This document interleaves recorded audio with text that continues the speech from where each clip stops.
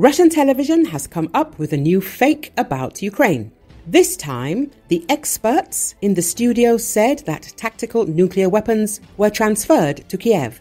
According to Newsweek, this baseless assumption was voiced by Alexei Mukhin, head of the pro-Kremlin Center for Political Information on the state-run Russia 1 television channel. According to him, the delivery of F-16 fighters to Ukraine indicates that tactical nuclear weapons have also been transferred.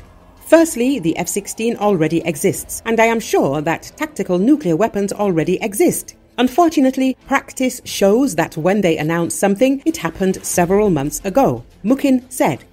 There is no evidence, however, that the West has sent nuclear weapons to the Ukrainians. Ukraine gave up its nuclear arsenal in exchange for security guarantees from Russia and the United States under the Budapest Memorandum. Despite this, pro-Kremlin media and officials have repeatedly spread the nuclear weapons narrative since Russia began its invasion in February 2022.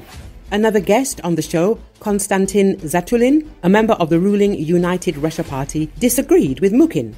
I think they are trying to catch us by the tongue, since we have already managed to say that we will perceive the appearance of the F-16 as a nuclear threat. But I am sure that they have definitely not crossed the threshold associated with the provision of tactical nuclear weapons, Zatulin said.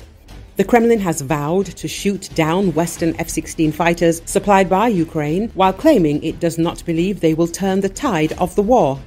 Tactical nuclear weapons are intended for battlefield use, as opposed to strategic weapons designed to be fired across vast distances to wipe out enemy cities. The underlying physics is the same, using nuclear fission and fusion reactions to release vast amounts of energy. The destructive power of tactical nuclear weapons, while typically smaller than strategic weapons, is still comparable with the atomic bombs used by the United States to destroy the Japanese cities of Hiroshima and Nagasaki at the end of World War II.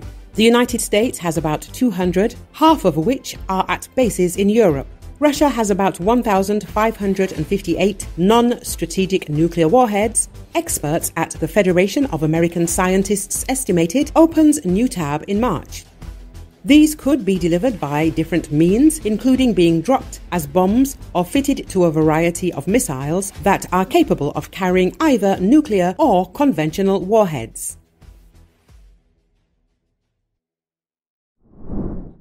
Valery Ryabik, Ukrainian military expert and development director of Defense Express Media and Consulting Company, believes that Ukraine, after receiving F-16 aircraft, could potentially receive F-35 fighters in the future. He shared this view on Espresso TV.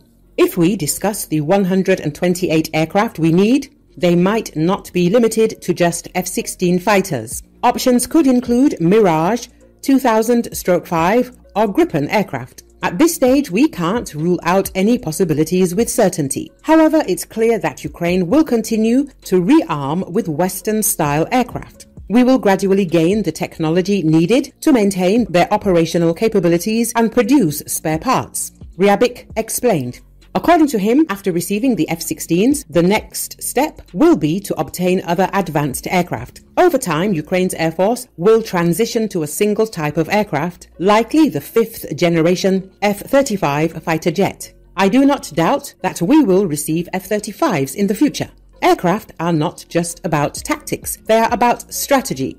Therefore, if we have already received the F-16, our pilots will move towards mastering other Western aircraft. Given Ukraine's geopolitical position, we will continue to receive the latest Western weapons. He added, a number of Ukraine's European allies have pledged to send F-16s to Ukraine, and the first batch arrived in the country in late July. It remains uncertain how many of the combat planes were sent to Ukraine.